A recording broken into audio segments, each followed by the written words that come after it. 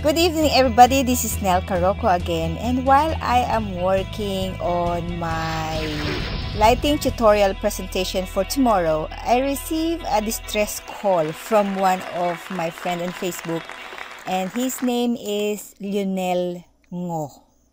He created this amazing design, but he has a problem, and this is all about reflections everywhere. Please, how to have a good rendering, because I have this reflection problem everywhere, and even when I'm exporting the 3ds objects, it never has the exact color when rendering. Please need help. Okay, so yeah, his problem is the reflections from everywhere, especially the objects that he exported in Dialux. And yeah, let's look at this one. And you can see in the cabinet, you can see the reflections of the textures, and it's a little glossy or reflected like a mirror type of materials, but it should not be like that. Also on the chairs, look at this. It's a gorgeous chair, but look at those silver color look like, or mercury color look like on the couch or on the chair. And it's supposed to be soft like a cloth, not like this one. So I opened one of my file, and I will teach Lionel how to remove those ugly reflections in the objects. Actually, I already answered him and he said how. Okay, so let's look at this one. This is one of my previous design, and you can see here in my couch, the same problem with Lionel.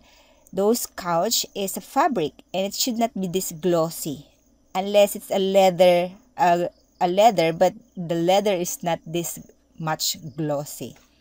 Okay, so let's take another look on this view. This one is a couch, it's a fabric, and it should not be look like this one. It looks like a fabric with plastic on it. Okay, and it's wrong. But this one and this jar, this is fine. Also this metal jar is also fine. Okay, so this is all okay. So how to remove that reflection factor? This couch is from SketchUp, 3D Warehouse SketchUp. You see the 3D object is here. And if you go to the material tab, pick this one, pick material, and pick on the material, and you can see that there is reflective coating, and it's 5%. If you want to remove those unnecessary reflectance on your object, you need to make sure that this one is 0. So let's go and pick this one again, make it 0, type 0, and then enter, and then drag and drop it again to the object. If you want to see the changes, you can make it a little yellowish and make sure it's 0, and then drag and drop. Okay, so I think it's changed.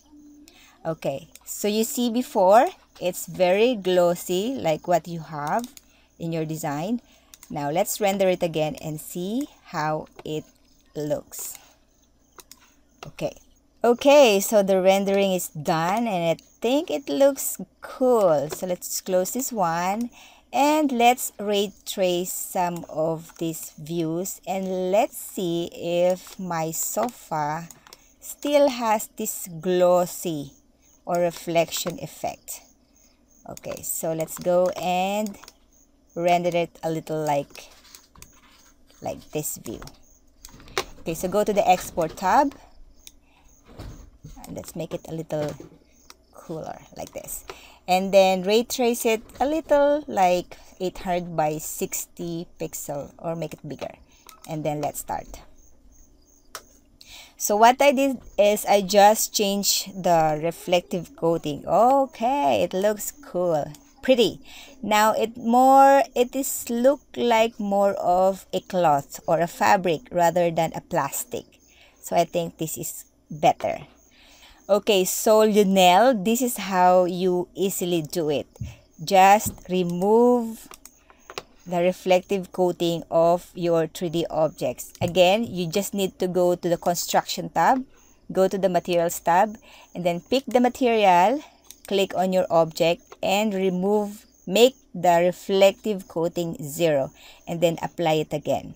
Okay, and that's how you will get an amazing non-reflectance materials on your objects. Okay, so I hope you learned something today.